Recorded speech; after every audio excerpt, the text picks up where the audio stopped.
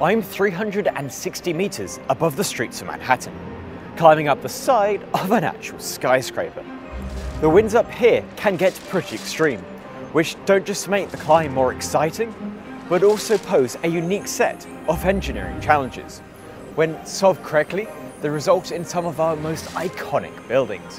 When not, well, there's one we'll be visiting later, which almost got blown over. One of the first things you'll notice when entering New York is that it is an incredibly blustery place. Almost like the city is somehow magnifying wind speed. To find how much that's true, I've brought with me this ammeter, or wind speed gauge, in order to get some measurements from around the city. At the moment, it's about 0.5 meters per second. Not particularly high, but let's see what it's like in other locations. The regions around Waterways and Central Park had the lowest wind speeds, with the highest around Midtown and the Financial District. The region between was a bit more sedate. If we change our perspective, we see that high wind speeds correlate with a high density of skyscrapers. That's because of something known as the street canyon effect, where tall buildings redirect wind onto the street. This effect is compounded by New York's gridded layout, which acts to channel in and accelerate winds flowing parallel to the road. Conversely, meandering routes, smaller buildings, and trees impede the wind's flow, which is what gave the low-rise regions and Central Park comparatively sedate speeds. Another factor to consider, especially relevant for skyscrapers, is that wind speed increases the higher up you go. That's because there is less friction with the ground. Up at the top of the rock, wind speeds are a couple of meters per second, while down at Rockefeller Plaza, it was more like 1. With these effects combined, a rough calculation shows us that during a storm, the Empire State Building should be experiencing some 20 million newtons of horizontal wind loading, roughly equivalent to hanging 9 Statues of Liberty off the side. To find out what sort of effect that this wind loading has on structural stability, and to find some methods to overcome it, I've come to Central Park with a few miniature skyscraper models and an electric leaf blower. Our first model takes the form of an aggressively box-like tower that wouldn't look out of place on the engineering campus of any major university. This is going to be a control, a skyscraper without any form of wind mitigation. The structure oscillates back and forth. Our residents will not be having a good time. I first thought that this wobble was caused by variations in wind speed and direction, but I have a leaf blower that is fixed in position, so it's got to be caused by something a bit more complicated. To find out what, I ran some simulations. Here is a model I made in SolidWorks, which, yes, in retrospect I realized probably wasn't the right tool for the job, but it's what I had at hand. Here we have a horizontal 2D cross-section of a skyscraper, with wind flowing from left to right.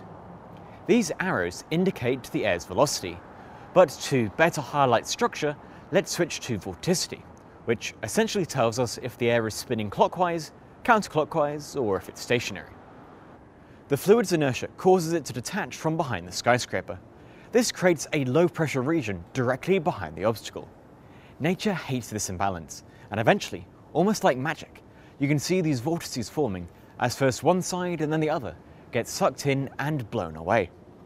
This makes the pressure field oscillate as well, generating a force which makes the building sway. Older skyscrapers like the Empire State and Chrysler buildings overcome these effects by building really strong, really sturdy structures, which are less likely to be able to flex in the wind by nature of them being really heavy. That's equivalent to replacing a paper skyscraper with one made out of cardboard. While our second model still wobbles, it does so to a much lesser extent. Unfortunately, building in this way is extremely expensive and woefully wasteful, so today other approaches are used. Moving down the line, the next option is just to put a really big hole through your skyscraper. This reduces the wind loading and therefore reduces wobble. You can also adapt it to suit a few different architectural needs. The Shanghai World Financial Center has one such hole, as do these high-rise apartments in Hong Kong. While some attempts have been made to incorporate wind turbines into these holes, their success is rather limited. Those in London's Strata SE1 rarely spin. Back in New York, 432 Park Avenue uses these wind hole features to exploit a loophole in New York zoning laws. floors reserved for structural and mechanical equipment don't count against a building's maximum size. As of recording, it is the world's third tallest residential building, in no small part due to these 5 windbreaks, which artificially elongate the structure. Similar wind benefits can be derived by giving the upper floors a tapered design, as seen in the One World Trade Center, 53 West 53, and 30 Hudson Yards. If we change the shape of our building, we can prevent vortex shedding before it really starts. This significantly cuts back on vibration. One way of doing this is including cutbacks on the design, as we have here, although there are various other iterations, including spirals and different setbacks, which have a very similar effect. Running the simulation again, you can see that while some vortex structures still form, they are much less defined.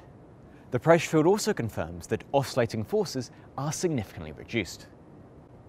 Combining and playing off of these techniques is the job of engineers and architects. But when things go too far, we risk the lives of the very people that these buildings were designed to hold.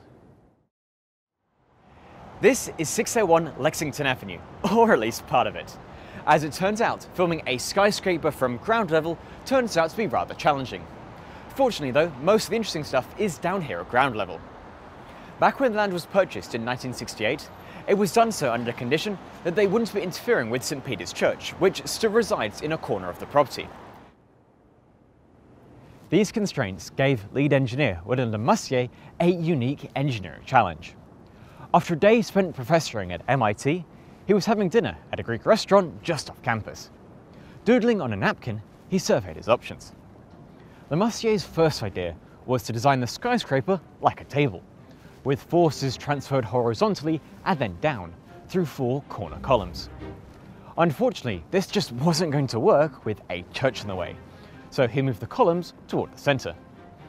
Unfortunately, this meant that the floors were no longer supported and would just collapse. This problem hadn't been faced before with skyscraper design, but trees have been doing something very similar for millions of years, as they support their canopy. His idea was to use some branch-like diagonals to transfer forces toward a central trunk-like column. Unfortunately, this design was now quite unstable, so to reduce building wobble, he added in a tuned mass damper, recently invented by one of his colleagues. It was undergoing repairs while I was in New York, but here is a video of it back in 2015 during a storm. Located near the apex of the tower, a large concrete mass is supported on some electronically controlled springs. This helps to absorb the building wobble, keeping the entire thing stable. Upgrading his design from a napkin doodle into something slightly more professional, he submitted his proposal, and in April of 1974, work began on the skyscraper. Upon its completion, 601 Lexington Avenue was heralded for its unique design. However, soon concerns were raised internally about the building's structural integrity. During fabrication, the conventional wisdom had been that diagonal wind forces on a skyscraper were negligible. Appropriately, 601 had been designed with only the sideways winds taken into account.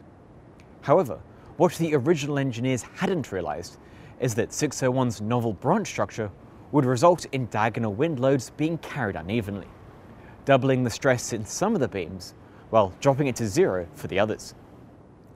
Talking with a student about his interesting design, Le Mercier was suddenly hit with a realization.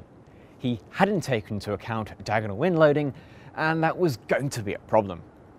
Updating his calculations, Le Mercier realized that if power to the tuned mass damper were lost during a storm, and if those storm winds were particularly significant, then the resulting sway would cause the doubly stretched branches to fail, and the entire structure would come crashing down.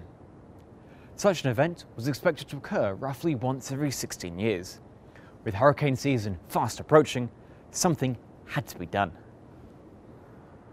Le Mercier put together a team of welders, working late at night so as to avoid panicking the civilian population. After 2 nail-biting months, the weaker bolted sections were retrofitted with welded supports, and the structure was deemed safe. In a final twist, it appears that these frantic retrofits may not have been entirely required. Applying modern wind simulation tools, it appears that the loads would not have actually been significant enough to break the beams. However, since there was no way of knowing this at the time, I think Lemercier made the right choice. New York is a city that hasn't just defined skyscraper as a really tall building, but also as an art form shaped by the wind. Next time you're walking along the blustery streets of your local city, make sure to keep looking up. This has been James Dingley from the Atomic Frontier.